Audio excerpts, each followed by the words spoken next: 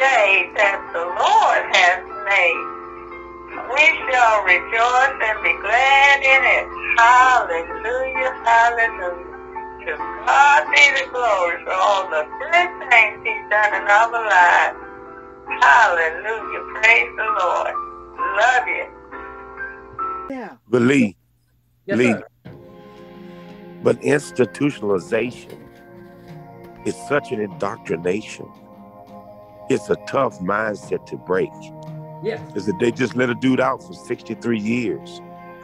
And the renewing of his mind is so ingrained in that the rest of his life, I think it would be impossible for him to totally break free from who he's become because of institutionalization. It's a tough sell. I mean, and I know we can look back at the Israelites and we can say this and that, but for them to come out of 400 years of bondage and accept God for what He was showing them, it wasn't an easy feat. Moses had one of the toughest jobs of any leader I've ever seen in the history of mankind. Because his job was to recondition the minds of 6 million people that they never know nothing else and get them conditioned to see something totally different. I mean, they got psychologists and psychiatrists and everything. They can't accomplish that today. You could get caught up in a cult for just a few years and need all kind of deprogramming and all kind of stuff to bring you back out of that, to get you back where you need to be. So, I mean, you're all 100% right. I just want to add in that it's not an easy defeat. It's not at all. It's very difficult. Had it not been for not for the Spirit of God, yeah, I would say it's almost impossible. Well, all I'm saying is that I believe that part of the difficulty becomes whether or not you, in the experience, have become dissatisfied with what you got. Yeah. Okay. You see, you got to be conditioned to want something new. And God had allowed Egypt to just press them to the place where they cried out. Yes, sir. Yes, Now, sir. the question becomes, what were they crying out for? Yeah, what were they crying out for? Apparently, Joshua and Caleb were crying out for something else. What Joshua and Caleb were crying out for was something altogether different. And I believe that God, if given the opportunity, yes, sir, what would otherwise remain impossible can become a matter of speaking for God. But He gotta have clay that can be molded. Okay, yeah. He gotta have something that can be. But what you said though is that because that programming, even what Jim was saying, that programming, if you take the Black community coming out of slavery, we were conditioned too for 400 some years of institution, and I think the whole country probably was conditioned, Bishop, because I think all the stuff we're dealing with now is a remnants of it, right? There's a remnants of an institutionalized way of thinking and behavior that never allowed the church to do what you're talking about, to leave that behind. Let me give you an example. When Jesus meets Legion, okay, when He goes across that lake and meet that demon-possessed man, right, that has been tormented, God knows how long. Yes, sir. And the scripture said that he could be heard crying. Right.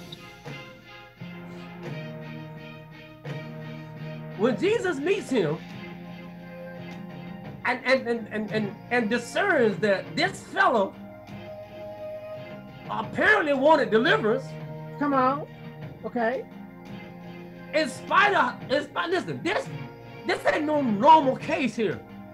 Okay. This ain't no one demon. This is a whole legion. Okay.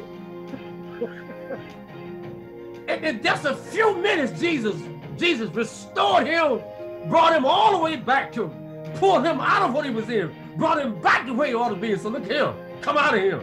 Come on. And they found him clothed in his right mind, sitting at the feet of Jesus. Now, you can tell he did a thorough work because he told Jesus, let me go with you. He did, right.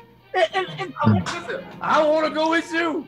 And Jesus said, look here, I don't need you to go with me. You can be far more effective if you stay here and become my external witness, whereby I'll have an avenue to be next time I come. You with me? So it may have been impossible, but God. You know, and I can believe what he told Abraham. When Sarah laughed, he says, is anything too hard for me? Is it right? Right? So I understand what has happened. I understand the situation that we can get ourselves in. But I also know we're dealing with the one that said, let there be light. We're dealing with one that said to good Lord, he stood in front of that tomb and said, Lazarus? I don't think you could get no worse problem than that. Right? Because if you're dead, I think that's the biggest problem you could ever face with trying to bring somebody back from the dead. Right? Right. But with his words, God, with his words, he restored the dead man to life. Yes, sir. I understand, had those Israelites been properly conditioned, having seen that's what he testified against them. He said, these people don't see my miracle. Right, he did. Right, they did. Right, right. He testified them. They saw my hand. Right. They saw me pour out the Red Sea. They saw me do those 10 plagues. They see me bring water out of rock. I brought plagues, and they still. Yeah. So that implies to me that somewhere in there, they could have yielded. Otherwise, would God not have been unjust in condemning you? Is that the same thing? Brother Adam, welcome. We was asking, because Jim was talking about it too, about there was a guy who was in prison 67 years and institutionalized and way of thinking, and then the children of Israel been in bondage for 400-some years, institutionalized, and then we talk about even us as African Americans been 400-some years institutionalized, and we was asking the question, and that's where you come into it. How do we get back to how do we get that institution, that thing that wants us to go back to bondage out of us? And Bishop, when you was talking, I was thinking about with the madman of Gadara. The issue was he was not discipled. Are you catching where I'm coming from? He was not discipled.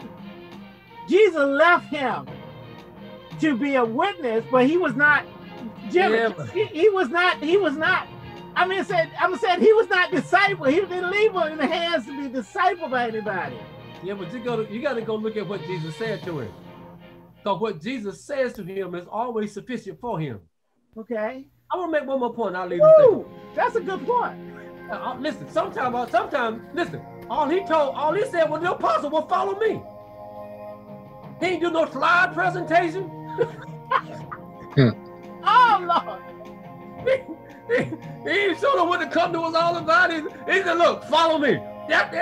They got to be followed. Inside of what he says to you is sufficiency for whatever you need. Whoa, Lord. Now, I want to say something to be done.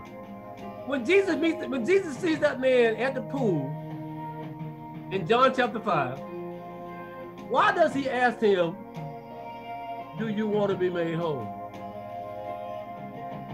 I want to make sure you want to leave this condition. At least I need to understand, do you want to leave this condition? Think about that now. This man been there for at least 38 years. And the first question he said, look here, do you want to be made whole? Oh man, that's deep. That's deep. But the question I think he asked every person when he run into them, do you want a different kind of life? Deep. I think he stood at the door of Egypt and said, do you want to come out of Egypt? Deep. Have you been brought to a place where you want something more than what you've experienced? Whoa. Wow. You can be in prison all your life, but if you ain't never been brought to a place where you realize there's something missing. Yes, sir. Yes, I can't put my finger on it, but I want something beyond this. I think that becomes the place where man is brought in confrontation with God. When he brought, and this is why this is how you not make false converts. When you talk to folks who've been brought to a place, but they realize that there's got to be something more to life than what I've already experienced. Yeah. Wow.